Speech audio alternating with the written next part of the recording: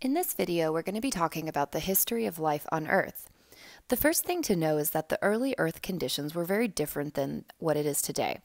So most scientists will agree that Earth is about 4.5 to 4.6 billion years old. One thing that's important to note is that there was no oxygen gas in the atmosphere until about 2 billion years ago. There were some gases in the atmosphere like carbon dioxide, ammonia, water vapor, methane gas, but there was no oxygen gas yet. That didn't come around until after life had already started because it was actually the first photosynthetic bacteria around. They were the ones who added the oxygen to the Earth's atmosphere. Here we're looking at a schematic of what we call the geologic time scale. It's important to note that up until about 550 million years ago, we just referred to that time as Precambrian time. That name comes from the fact that the first epoch of the Paleozoic era is called the Cambrian period, so everything before that we just call Precambrian. It was during the Cambrian period that we have what we call the Cambrian explosion, or an explosion of life. So there was life around during the Precambrian time. This is when we saw the first prokaryotes, even the first eukaryotes. But it wasn't until the Cambrian explosion that we really saw a bunch of life, animals and plants, start to evolve. Throughout history, there have been 5 known mass extinction events. What's important about these extinction events is that it allows new organisms to diversify. So for example, the extinction event that you're probably most familiar with is the KT extinction, or the Cretaceous Tertiary. This was the one that killed the dinosaurs, and so before that point, we were living in what was called the time of the reptiles, or the time of the dinosaurs. And then it was during this extinction event that some of the smaller mammals, they were able to burrow underground and they were able to survive the extinction event. And so when they came back out from under the ground, there were no more dinosaurs preying on them, and so they were able to diversify. And so that's why we are currently living in what we call the time of the mammals. So before we could actually have life evolve, we had to have what we refer to as chemical evolution, or the evolution of things like DNA and amino acids. And so it was in the early 20th century that a scientist named Alexander Oparin, he was a Russian scientist, he suggested that life sort of bubbled up from what he called a primordial soup. That's about as far as he got. He didn't actually put any experiments to the test, but he suggested that life began from what he called primordial soup. It wasn't until 1953 that 2 scientists put this theory to the test.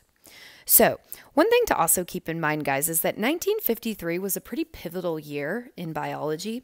It was the same year that Hershey and Chase conducted their experiments using bacteriophages to figure out that it was DNA and not protein that was the transforming principle, or the genetic material. It was also the year that Watson and Crick published their publication about the DNA double helix. So all of this was happening at the same time. And these 2 guys named Miller-Urey, they made this apparatus that's shown here that mimicked the early Earth conditions. And what they showed is that it was possible to create organic compounds such as amino acids and nucleotides using only the conditions that were present in early Earth. This diagram, by the way, can be found on the back of your Unit 8 learning targets, so if you want to go and refer to there, you can. So here's essentially what they did. They had this setup and they were trying to mimic the early Earth conditions. So what they did is they took a heat source, because there were heat sources back in early Earth, such as geothermal vents and volcanoes, and then they had an area that represented the ocean. So they had some water that began to evaporate up through this tube, and when that water vapor mixed with the other gases that were present in the atmosphere in early Earth, such as ammonia and methane gas, they were able to add a little jolt of electricity using electrodes. This simulated lightning in the early Earth conditions.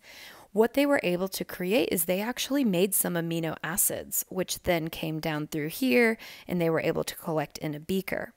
So they were able to prove that yes, it is absolutely possible for molecules such as amino acids and DNA, or RNA, which was DNA's predecessor, to evolve under the conditions of early Earth.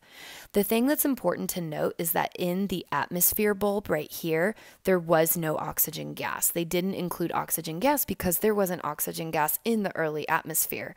That didn't come around until prokaryotes began to evolve. So when did life actually evolve?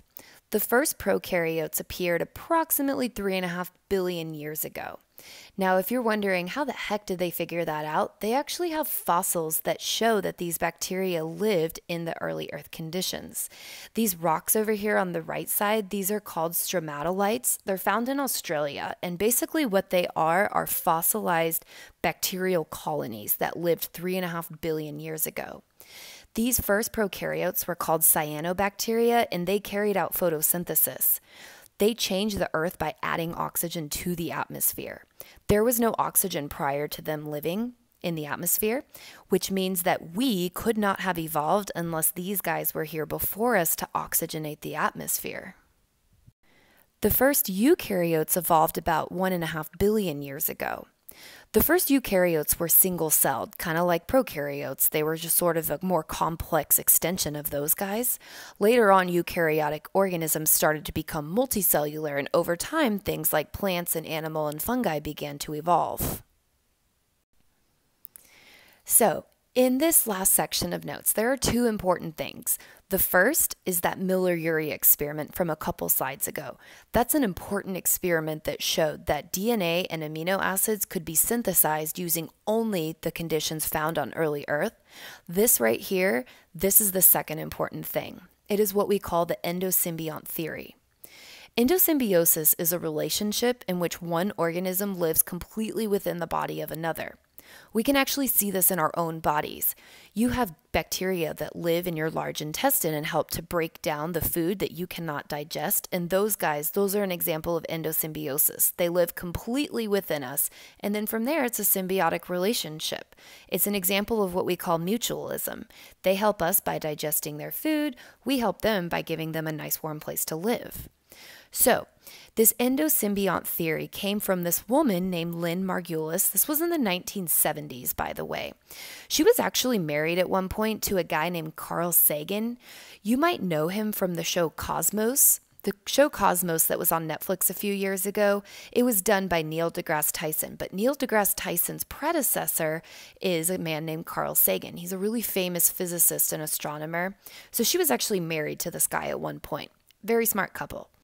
So Lynn Margulis, she proposes that this early kind of eukaryotic cell, like it's starting to get a nucleus, but it's not officially quite a eukaryote yet, but she thinks that this early cell engulfed a bacterium, and that bacterium, rather than just immediately breaking it down for energy, that this cell realized, hey, this bacterium is making ATP for me. I should keep it around. And over many generations, this bacteria eventually evolved into mitochondria. She thinks the same thing happened with chloroplast, except that it was a cell that engulfed a bacterial cell that was making glucose for it, and so it decided to keep it around. So over many generations, that became chloroplasts. So she has quite a bit of evidence to support this theory. Both mitochondria and chloroplasts, the thing that they have in common is that they're very similar to prokaryotes. Both of them have their own DNA separate from what we call nuclear DNA found in the nucleus.